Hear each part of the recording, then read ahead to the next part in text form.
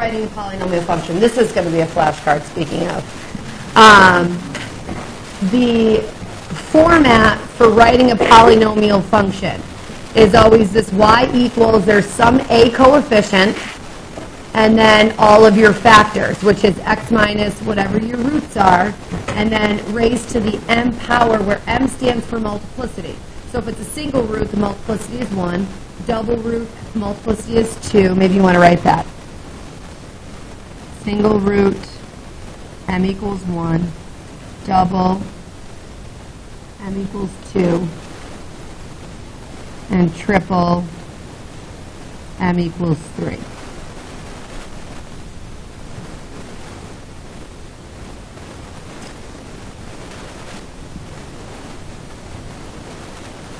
So, determine the equation of a quadratic function whose roots are -3 and 4, and that passes through to -50, which is way down here somewhere. So, I don't know how I'm going to use the 2 -50, but I definitely have my roots. So far I've got y equals some a value, and x minus my root of -3. X minus -3 is going to turn into x plus 3. And then x minus my second root, which was 4, so x minus 4 will just be x minus 4. It doesn't mention multiplicity. It doesn't say anything as a single root, double root, or triple root. But just based on the fact that this is a quadratic, what's the maximum number of roots possible? 2, right? And we have both of them listed, so they each have to have a multiplicity of 1. So you don't really need an exponent there. So we've used each of the roots. Our quest now is you have to find the a value. Number 1, is it positive or negative? And number 2, what's the actual value of how far this graph has been stretched vertically or compressed vertically? So what do you think we might do with this 2 -50 that they gave us to help us calculate a? They gave us a point on the function. Good, and? Right. If they give you a point that's supposedly supposed to be on the graph, plug it in just temporarily. This is pretty much what our equation is going to look like. We just need to find a. So plug in your point, 2 for x, and -50 for y, and solve for a. So -50 will equal a times 5 times -2. 5 times -2 is -10. And then to solve for a, we just divide both sides by -10. And we get that a is 5. So pretty much that was our answer, except for we just now know that a is 5, and that this quadratic with these roots got stretched vertically by a factor of 5. It should make sense to you that that a value was positive, because in order for this parabola to hit this point, it has to open down, right? Or open up, rather. It has to go down in order to hit that point in between. Here's another question for you, just out of curiosity.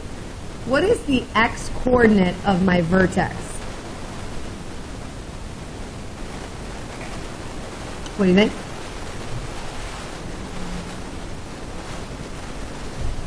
Not 0, but you're not far off.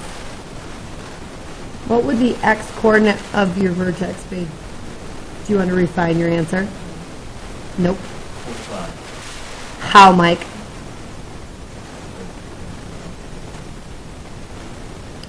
Well, that's not roughly. That's exactly where it is. Where is the vertex always going to be relative to your roots? Halfway in between. So halfway between -3 and +4 is 0.5. And I don't know exactly what the y value is, but now that I have an equation, I could plug that in if I wanted to and figure it out. 5 times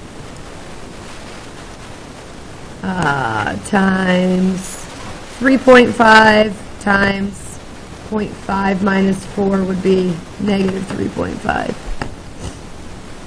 Negative 61.25. I've never seen one of these questions ask about the vertex. I just was, you know, bringing it all together. But that's the nuts and bolts of this whole thing. Okie doke. Any questions? Okay. Consider this quadratic. They're already giving us the function. So if we wanted to start sketching a graph of this, where would the roots be?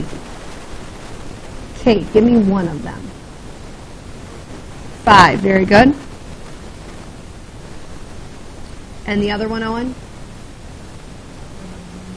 Very good. Now, because I don't know the A value, I don't know if this opens up or down. Just out of curiosity, because this happens a lot in math, and you guys, I know, just totally ignore it. But why do they tell us that A cannot be 0?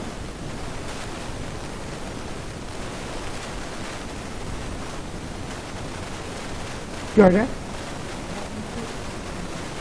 Right. If A was 0, it would cancel out your x squared. It would actually cancel out this entire problem, but it would just be a straight line. Even in y equals ax squared plus bx plus c, A cannot equal 0 if you want something to be a quadratic, right? Because if A was 0, it would cross out that whole term, and it would just be a line. Do you follow? So little stipulations like that, they add on to the end, and I know most of you ignore them, but it's sometimes they also confuse kids, I notice, and they end up doing something wrong because they let something like that confuse them. But just we'll start to look at, like, what do these little things mean? Why would they have to include that stipulation? So we have part A done. Our x-intercepts are -2 and 5. And then this wants us to sketch a bunch of different scenarios where in the first case A is 1, in the second case A is 2, and in the third case A is 4. They all have the same roots. So they're all going to go through these 2 points, but this is going to shed light and show you visually how the A coordinate stretches each of these differently.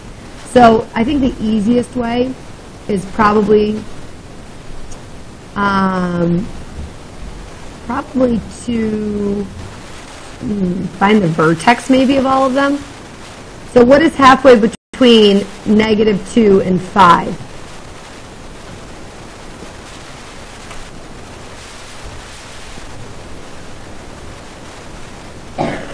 If you want halfway between 2 numbers, can't you just take the average? Halfway between -2 and 5, add them up, divide by 2, 1.5. And they're all, by the way, going to have a vertex with an x-coordinate of 1.5 since they all have the same roots.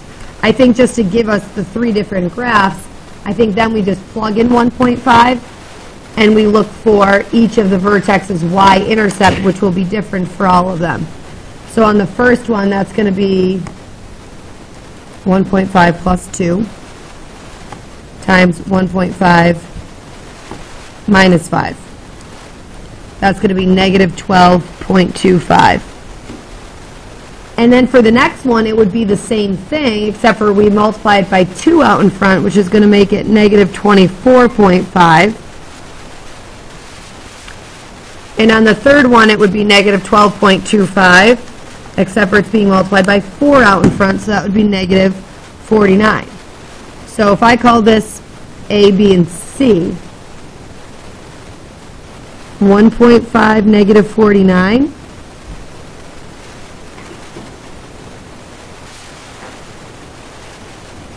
that would be the third one. 1.5, negative 24.5 would be around there-ish. That would be parabola B.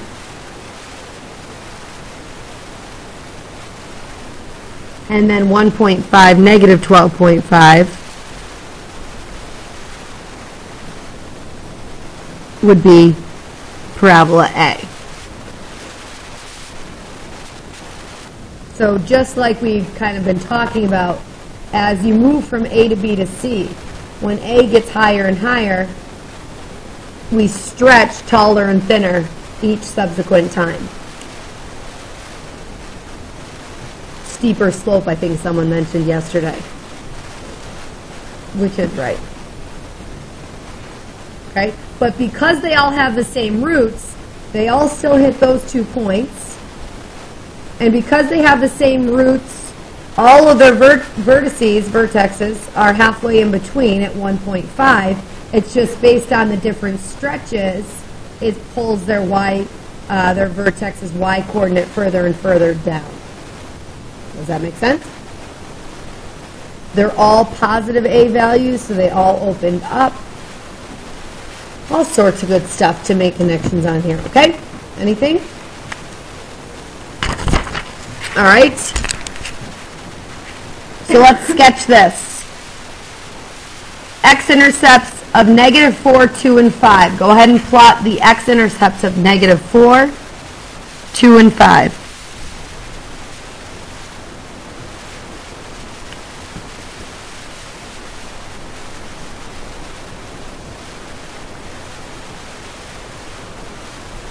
So it didn't say anything was a double root, so we'll just assume these are all single roots. So what's the degree of this polynomial going to be? 3, right? 3 roots, degree of 3.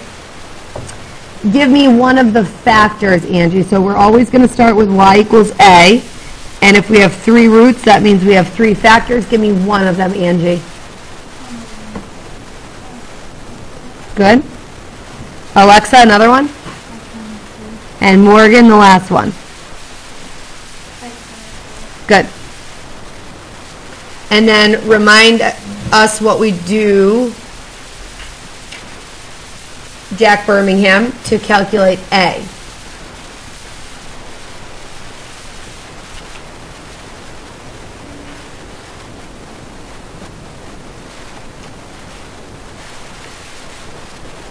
Jack, can you look up at the board for a second? We used that, and that already. We haven't used that. So how do we use that to help us find A?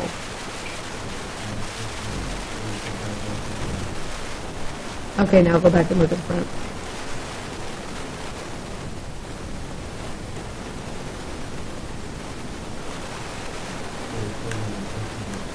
For what and what? Right, this is an x coordinate, that's a y coordinate. So you plug in y of 20 and an x of 6. I'm going to do the addition while I'm at it. That'll be 10. 6 minus 2 will give me 4. 6 minus 5 will give me 1. And that's all 40, correct? So if I divide both sides by 40, A equals 1/2. So I just literally need to recopy what I had pretty much started with. Y equals 1/2, x plus 4, x minus 2, x minus 5. Now, here's the annoying part. It says in standard form. This is in factored form. Okay? So standard form means I need to actually multiply all of this out. So this is factored form. And standard form is going to take some work. I'm going to leave my 1/2 until the very end. But to multiply this out, I'm going to start here. That'll give me x squared. Minus 2x plus 4x will be plus a 2x minus an 8.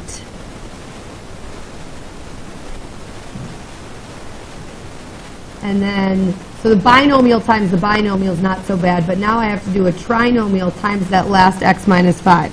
So that's x cubed minus 5x squared plus 2x squared minus 10x minus 8x plus 40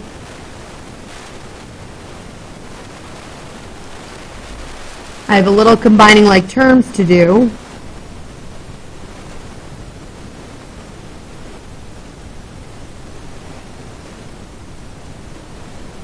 And then I can distribute my 1/2.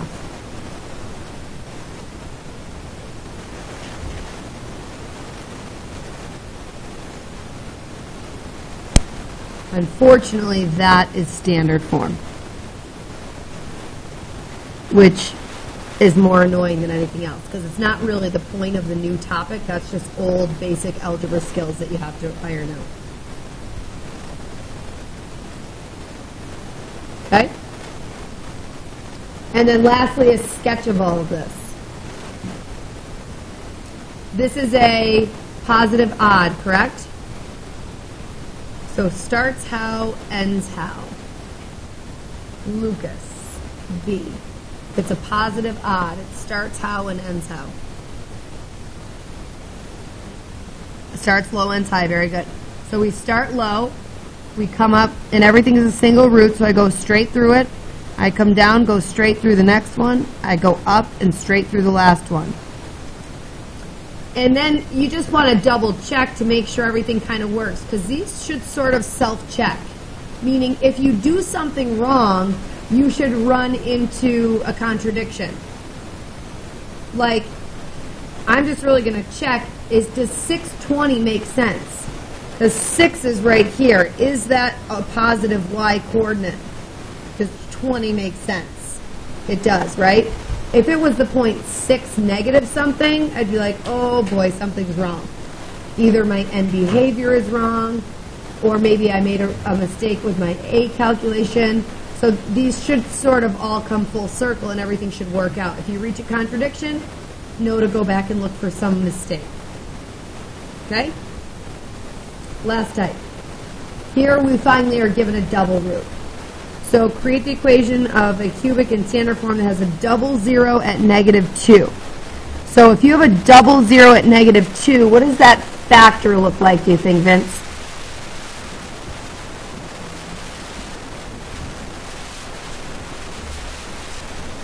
Get my y equals a down.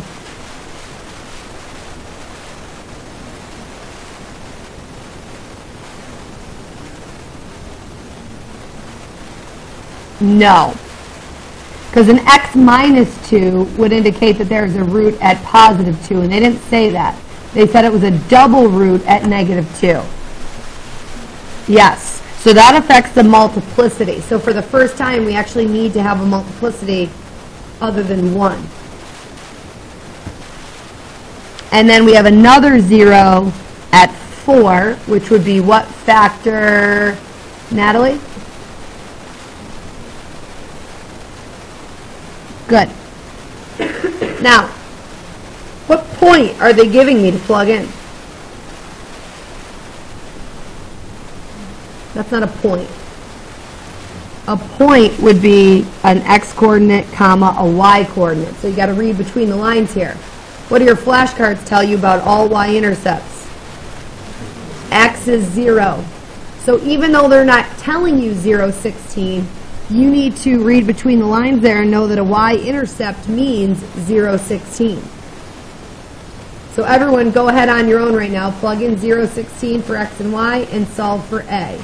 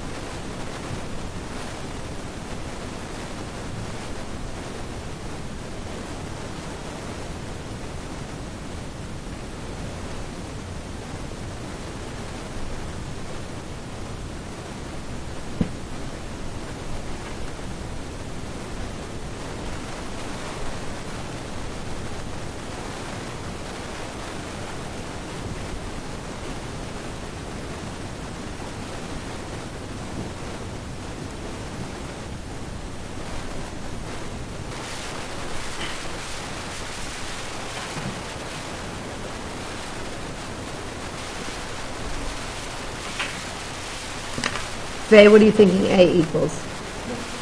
-1. Angie, what did you get for A? Anyone get anything other than -1? Okay, I didn't finish it yet. But I plugged in my 0, 16, and then I just made 0 plus 2, 2, and 0 minus 4, -4. So yes, all of this, 2 squared is 4 times -4, all of that is -16.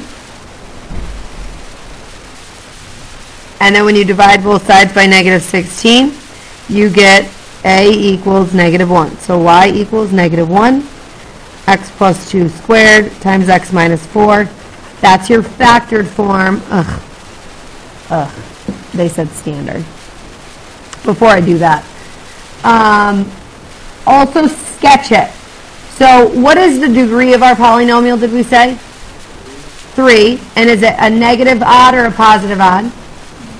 Negative odd. So how does it start? How does it end? Starts high, ends low. Keeping in mind that this double 0 makes this a bounce. So when I start high, I'm going to bounce off of that, like it's the bottom of a parabola. And then I have to turn around wherever I feel like it and come back down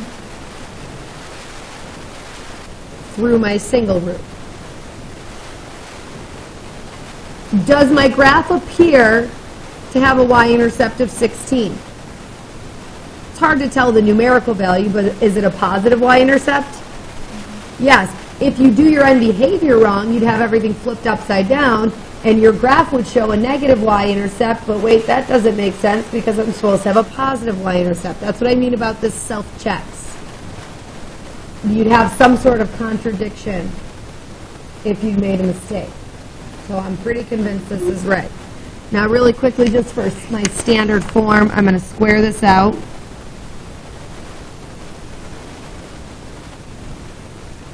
Remember how you properly square a binomial. Then I'm going to distribute.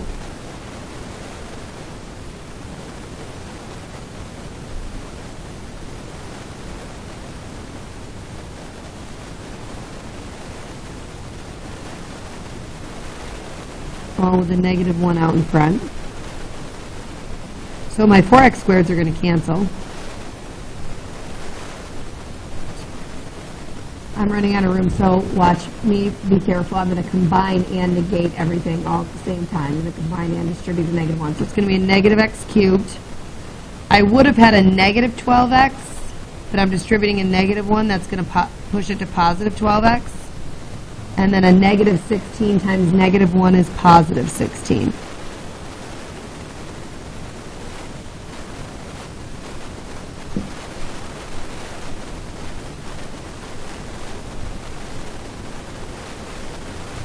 Okie doke.